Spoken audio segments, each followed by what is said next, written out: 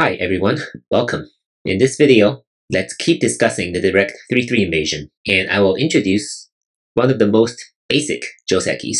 As we saw in the previous couple of videos, number 6 and 7 are the necessary follow-ups to number 5. Next, white has A, B, and C, mostly these three options. In the past, we only had this Hane, because we thought this stone, this Hane, place the maximum amount of pressure on these two black stones. And this was the most common move before the age of AI. Now, however, this is the least played, at least at the higher amateur level and professional levels. And this extension and this knight's move are way more common than this Hane. Why is that? This whole series on the direct 3-3 invasion is trying to answer these questions. And we'll get to part of the answer today. So this Hane here, of course, has its advantages because it puts a lot of pressure on these two stones by occupying one of its liberties. However, it has a lot of downsides to it, and our understanding of this move has changed. So let's take it one step at a time. In this video, let's learn the most basic Joseki, where black plays this Hane on the second line. It's black's only response to number 8. White extends. This used to be the proper Joseki for white. Black crawls one more time, white extends again. And in the past, the old Joseki, which I mentioned before in previous videos, was this, playing the Hane and connect for black, and white will play the Hane and the tiger's mouth at 14 and 16. So this used to be the Joseki. The idea is that black takes a corner, but white obviously has a very nice wall on the outside. And we believed, rightly, that this favors white, because white has way more potential on the outside when the board is empty. Now, however, the Joseki is adding one more stone here on the second line in exchange for a white stone on the third line. And now again, black has sent it, but this is it. This is the modern Joseki, and this favors black. So you have to ask, what is the difference? Right? Professional players, high-level amateur players like me will tell you these are the conclusions. One favors white, and the other favors black. But you have to ask, what's the difference? And that's what we're trying to answer in this video. To understand what the difference is, we can ask, what's the same? Right? What is the same? The same thing between these two Josekis, right? We can even play this out on the lower right for comparison, is that black takes the corner and white takes the wall, right? But the difference is that on the lower left here, black is completely alive, like 100%. You don't have to worry about it anymore, right? It's 100% alive. And white's wall is also much stronger. But on the upper left, that's not what it is. It's still a little bit unsettled, as we'll see in just a minute. Black takes the corner, but without this exchange, this Hane and connect from either side, it's unclear whether black is 100% alive. Well, in most games, black will live very easily. You can live very easily. But white has all kinds of moves on the outside that can potentially cause trouble for black. And what's the difference in white's shape on the outside? And that's these two moves, right? This tiger's mouth, 24 and 26, which kind of moved white's wall 2 more spaces to the outside. But here, it stays on the 4th line. Here, it's on the 6th line, right? If you count from the bottom. That actually makes a difference as well. So the basic idea of white blocking from the side of number 6 is that white wants to build on the left side when the board is empty, when the left side is empty like this. But this way, black has sente after number 14, and black can come in very easily and split the side. And now white faces a very tough choice. You can either play an extension from the left side, and black will play at number 17, most likely. And number 16 is simply too small. It's only a 3-space extension, and you have 6 stones on the wall. It's simply too small. Or you can play from this side. But black will have no trouble living and building a base on the left side. And again, the value of this wall is greatly reduced. So that's black's idea for playing this Joseki. Doesn't really matter white's wall, because black has sente and can easily split the side here. But if we have this pattern, then 14 and 16 are on the 5th line and the 6th line, right? If you count from the top. And that makes a huge difference. Now how does black split the side? The only move is right here, right? You can't play this, right? This is only a 1-space extension. Normally, we say you have to leave yourself with the option of playing a 2-space extension on both sides. And number 17 is the only choice now, even when the left side is empty to begin with, right? And in this situation, actually, the correct move for white is to play at number 18 here and forcing black at number 19. Even though black has a 2-space extension here on the left side, it's really weak. White is very strong on the upper side. It's mostly alive. It's very hard to attack this white wall with these 2 stones on the outside. And black only has 2 stones. And there are all kinds of moves that white can make, right? All kinds of moves like this, or even attack moves like this in the future, depending on the situation elsewhere on the board. So these 2 stones are relatively weak compared to without the white reinforcement here. This would be very hard for white to contain these 2 black stones. So this makes a huge difference in terms of how black can split the side and settle on the shape. Furthermore, what AI has in mind, if AI has in mind, is that white's wall is actually pretty weak. And that's something that didn't occur to human players before.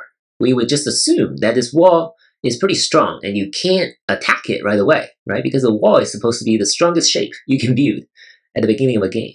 But AI is saying, actually, no. The best way to play in this situation is not to simply play in the center. It's actually to play right here. Right? This is a little counterintuitive. It's definitely not what we teach beginners, because of course, white will kind of pincer at number 16. And now, if you want to play an extension, it's only a 1-space extension, right, on the left side here. But that's not what number 15 means. Number 15 is aiming at a peep right here. Aiming to cut, right? So obviously you can't cut right away. There's going to be a net. Black will die. But this peep is really, really important for this shape. With number 15 setup, the best move for white is probably to connect. And when you get this peep and connect, in exchange, black benefits already. And all of a sudden, white is in a bit of trouble, right? Black can keep building here, and white all of a sudden doesn't have a base, doesn't have any ice space. It can extend on this side, but this shape is very flat. And white's wall has no potential anymore after these 3 stones. And black can just keep building this way. And if white wants to connect underneath, then this is also very, very small on the second line. And once again, the wall is basically gone after 17 and 19, after the peep and the jump. And that's not acceptable for white. So what AI realized was that white is actually not in a good shape. Right? So AI was actually more sensitive to the shapes than human players. Human players just assume that this is a strong shape. 6 stones on the outside, you can't cut right away. If you peep here, AI even suggests peeping here directly, or at least AI can handle it as black. But at least in this situation, white can counterattack, like here, without playing the connection. But after this setup, it's really harsh, really, really harsh. And of course, white cannot play here. This will be redundant. This will be doing nothing, right? Number 16 would not be a good use of this wall either, right? So you have to stay aggressive, putting some pressure on number 15. But after these moves, it's actually very hard to contain black. You can still fight, but the bottom line is, again, the wall is gone, just like that. So this is why this favors black, because black can actually split the left side or even attack the wall. Again, let's just go back and forth. Compare this to the previous pattern. Now in this situation, if black peeps, it's not as harsh, even if white connects here. Because of these 2 stones, white has good ice space, right? Good ice space. And number 17 is harder for number 17 to connect to these stones. Just harder, much harder to attack white with these 2 stones on the outside. And it's very hard for a setup. You can't set it up this way. It doesn't really make sense, right? With this shape, black is obviously weak because white can connect very easily here. So the best black can do is, again, just split the left side. But this will leave a weak black group. So black cannot effectively attack this white wall compared to this. So I think that answers our question of why this is the modern Joseki that favors black, and why this is the old Joseki that favors white. There's one more thing that you need to ask. Why is black crawling here one more time? Normally, when you play an exchange on the second line, in exchange for your opponent's move on the third line, this doesn't favor you. So why does black play another move on the second line here? And normally the answer is life and death. As I've mentioned many times here on my channel. You play on the second line at the beginning of a game in Josekis, to ensure that you're staying alive, to give you an advantage in life and death. And this is exactly what's happening here. Right? So what's the difference? Well, the difference is that after you play elsewhere, let's say peacefully, what happens is that white still has moves on the corner. Big endgame moves, but also moves that can influence the left side. One move is simply this descent, standing down here. And what happens now is that black must play an extra move to protect the corner. If not, then white can come in this way, and black has to block, and white will play this honey on the first line. If you block this way, then this will be a fake eye, and black will be dead, right? This is only a straight 3, not enough eye space. Of course, you can try to cut, or even play this clamping move to get out, but this will not be pretty. This will be very tough for black. Maybe white gets the honey, depending on the circumstances. Even if not, this is a terrible shape for black. So this is not acceptable. Right? If you don't block here, it's going to be trouble. But of course, you can say there's this move. We'll turn this into a ko. Right? This will be a ko. But again, why do you want this ko? If white wins, white takes the whole corner. More than 20 points. Right? If black wins, you stay alive. Right? If black wins, it's like this. Still not great. Because white really has no pressure from this ko. So that's why black shouldn't try to play this ko. And should just block here instead, 99% of the time. Unless something is really urgent you have to deal with on the left side, given the setup at number 16. But normally, you have to protect the corner. Of course, after this throw in at number 21, you can't really extend because black can Atari here. You have to capture, and now all of these white stones will be dead. Right? So this is the life and death here. So 21 is a good move. Don't ignore it. If you ignore it, you're going to think black is already dead, completely dead. But no, you have this move. It's a ko, but it's a very good ko for white. So it's not worth it for black to play this. So in this situation, 13 and 14 doesn't really matter. Doesn't really help, right? If you play the ko, it's a ko here in the corner. Doesn't really matter if you have this exchange. And if it's not a ko, we saw the straight 3, right? So again, it's still going to be that shape. So what matters is another situation. So let's take a look at this. For instance, if you have something like this, then white has this honey on the second line. Black will have to block here, and white will have to play this tiger's mouth, right? Now black faces a choice. Oftentimes, this tiger's mouth, or you can see it as a diagonal move from this stone on the third line. If black takes care of the corner, then white can come in. So this is the key difference here. So number 20 is a good setup for moves on the left side.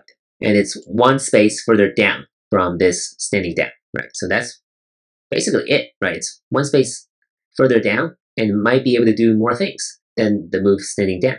And when black ignores number 20 here in the corner, if you play something like this, say if you need to protect the left side for some reason, then number 13 and 14 will make a difference. So in this case, number 22 is very valuable. And what happens now is that black is already alive after this exchange. You can stand down here, right? This is a very conservative way to play. And this shows you that black is already alive. Or you can just connect here, same thing. But this is not ideal, right? So AI is actually suggesting in this situation, you could crawl one more time. White can't really take it. It's too small, and black will get on the third line. So black actually benefits from getting on the third line in exchange for the corner. So white will keep playing here, and AI is suggesting this move, right? It's really, really smart. The AI is basically saying, I don't really care about the corner. I don't want to play a move on the second line just to stay alive. I want to maximize what I can do on the outside, right? So if you play at number 25, then again, getting on the third line here, making this connection is better for black. If white plays here, number 26 is relatively small. Now, black is happy to connect here. And once again, this will be a living shape. And this is all thanks to the setup by numbers 13 and 14. So remember this shape on the corner. We're going to see it in just a bit without number 13 and 14. So what happens now? Let's say we have the same pattern, but you don't make this exchange in advance. And what happens now is that black is dead. Because now, after white comes into the corner, and number 20, if you want to crawl again, white is not going to be so polite. White is going to block here by playing this honey. And now there's not enough ice space all of a sudden, right? Black owes a move here. If you lose a move here by playing elsewhere at number 19, then this is a dead shape. You have to cut and try to make use of the dead shape to build a wall or something on the outside. So this will be much, much tougher for black. And that's the key difference here. Because now, after white comes into the corner, white can play the hane and kill black. Whereas, if you play this now, black is still alive, right? Black doesn't play away and give white a free move on the corner. Black is still alive. And it's inconceivable for white to play this hane and give black a cutting point, right? Exposing itself to this kind of a cut, really harsh cut. So this is not okay for white. So white will have to play this. And that's why this matters, right? So we saw when you get to this situation, being able to take care of the left side after this stone, this tiger's mouth, could be really important for black. And this stone buys you life, basically. And that's it. So to recap, this is the modern Joseki that favors black. And this is the key reason why number 8 is disfavored. It's not favored anymore in the age of AI. The old Joseki was this, and you need to know the difference between these two patterns, and you also need to know why black crawls one more time when it doesn't seem necessary now, but it will prove very important for black's life and death sometime down the line. I hope everything made sense to you. If you have any questions, please let me know in the comment section below. Good luck, and thank you for watching.